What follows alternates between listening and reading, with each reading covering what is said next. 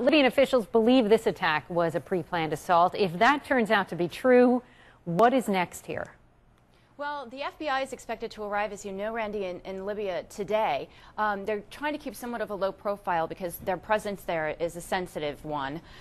We do know from a source with knowledge of the investigation that agents have been conducting interviews outside the country, trying to gather as much information as they can about what happened in Benghazi. Investigators also plan to gather information on those people who were arrested by Libyan authorities.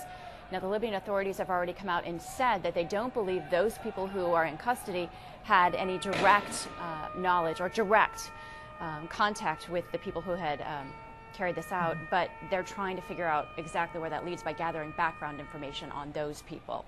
And what is the intelligence on this so far here in the U.S.? I mean, did the U.S. know anything at all ahead of time? Wasn't there some type of warning that went out?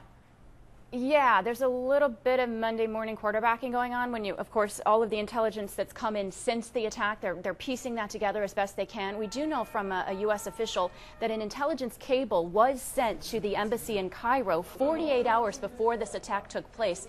And it warned basically about the existence of that anti-Muslim film on the internet and the fact that it had been gaining more popularity. More and more people were going and clicking on and watching it. Now, that was obviously a cause of concern because of the content, but there was no specific threat attached to that cable. And that's an important point, and I think that's why you saw so much difference in Washington this week about whether or not that was a planned attack, because the administration was saying this was not anything that we had actionable intelligence on.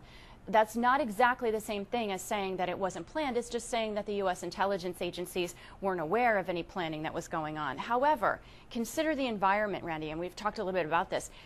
People knew that there were well-armed groups already in place in Benghazi. They have infrastructure, they have vehicles, they're there. They also know that there are al-Qaeda sympathizers in the area. And then when you layer on top of that the fact that this film is out there, you pretty much can guess what the response would be.